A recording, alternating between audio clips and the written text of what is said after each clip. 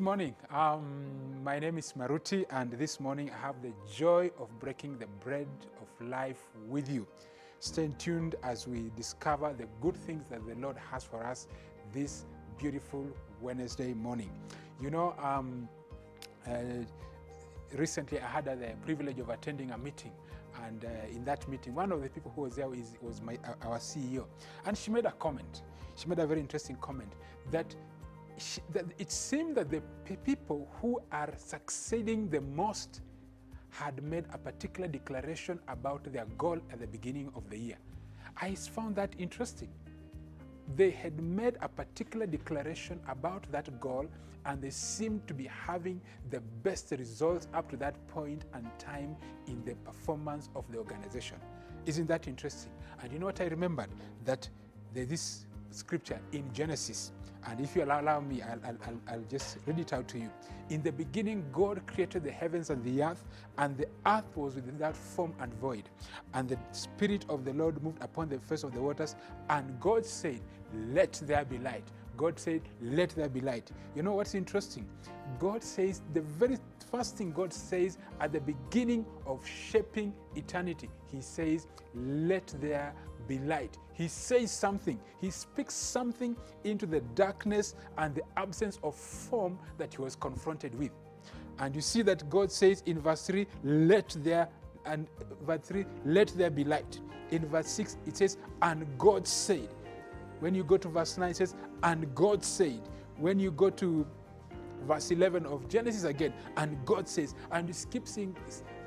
God said, and God said, and God said, and God said. And you know what's interesting? In verse 31, it says, "And God saw everything that He had made, and behold, it was very good." What God wanted to see, He spoke. What God wanted to see, He spoke. Isn't that interesting? And you know what? How you shape your day, part of how you shape your day is what you speak. What do you speak into your day? What do you speak into your day? You can be your own prophet. You can be your own prophet. God gave you a mouth. You know, a mouth is not just for eating.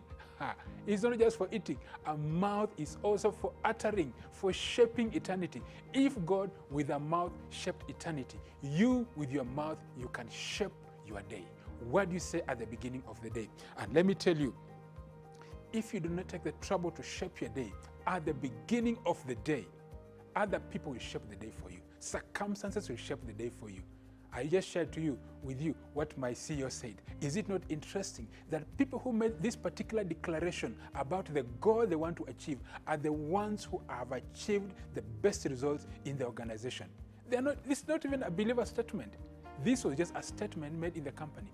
You know what I realized? That what we say works for us. It doesn't matter where you are. It matters not where you are. It matters not your circumstances. It matters not that your earth, the place where you are, is without form and void.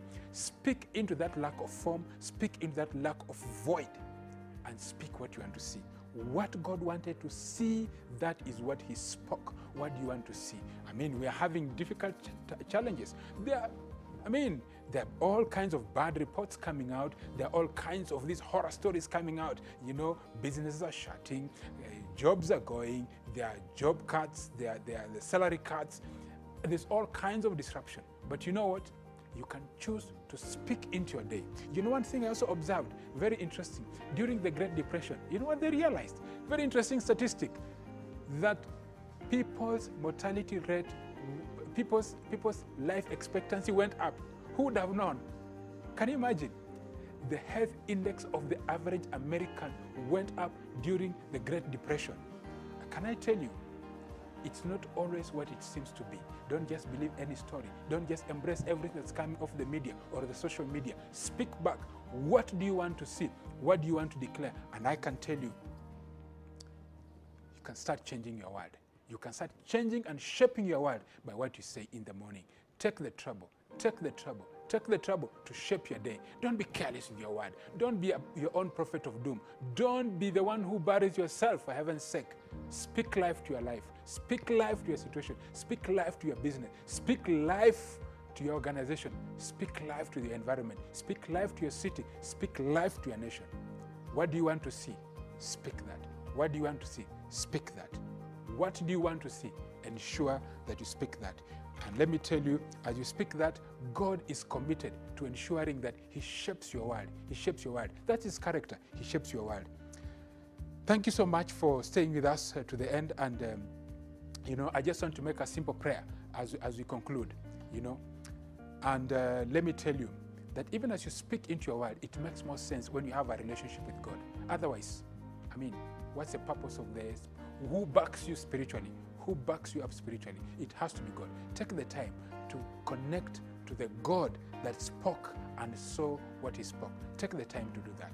This world, you cannot live without spiritual alignment. You cannot live this world. You cannot conduct life without a spiritual cover. You are cheating yourself. Nobody does that. It's foolishness. It's an error. Don't fall into that error. And as we conclude, let me just make a prayer for you. Father, in the name of Jesus, I thank you for the people who are listening and watching me this Wednesday morning. I say that, Lord, let them have the wisdom. Let them have the courage to speak life, to speak prosperity, to speak thriving into the circumstances, into the situation. It does not matter that what they're saying is darkness. It does not matter that their world is without form. Let them speak life. And in your life, my friend, I speak life, I speak thriving. I say it is well with you. And God so very richly bless you. Thank you so much for staying with us. I wish you a very beautiful Wednesday morning as you speak life into your day. And please ensure you follow us. You can find us online on Facebook and on YouTube.